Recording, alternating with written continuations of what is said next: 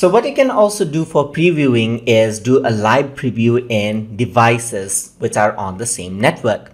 So to do that, you can go on to the preview right over here and you can click on live preview on devices. So what it'll do is it'll generate the slides into a virtual server which runs on a local network. So it does take a time, so I'm just going to fast forward this part.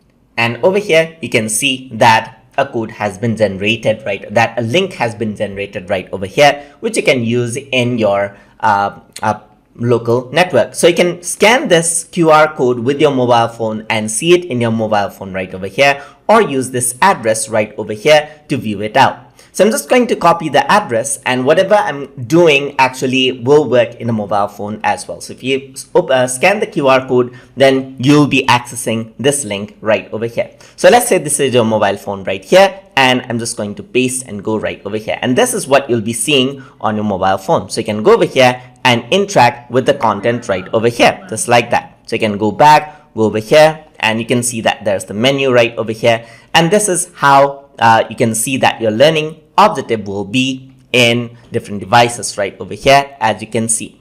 So that is how you can do a live preview so that you can share the preview with different devices on a local network. So hope you guys learned something as always. And as always, please like, comment, share, and subscribe.